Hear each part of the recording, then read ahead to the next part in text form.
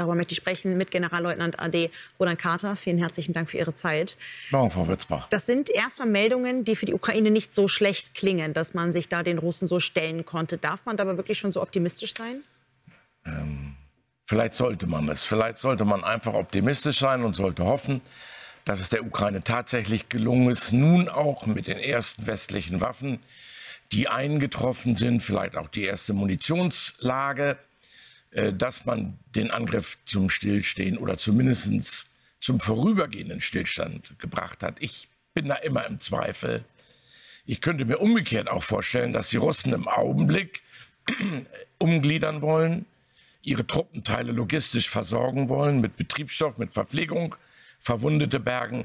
Das wäre so das klassische Angriffsszenario, das wir auch von unseren Streitkräften auch kennen, dass man ein Zwischenziel erreicht hat und dann ist eine Pause eingetreten, einfach für ganz interne Maßnahmen.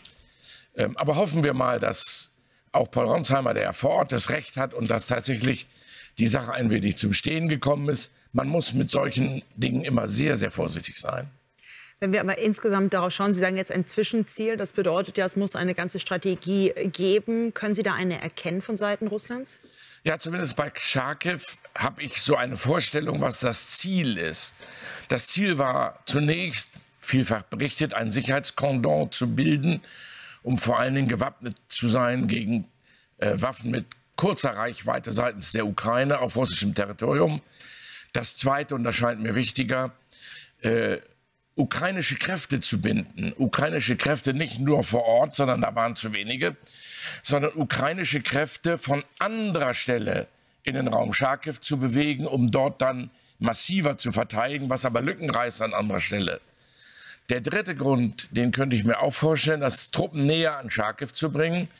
Eine große Offensive auf Charkiw sehe ich nicht. Dazu reichen die Kräfte auch nicht aus seitens der Russen.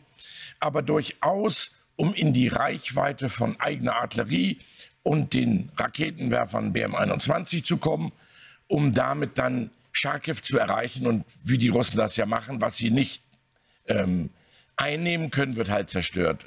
Das wären so die drei Gründe.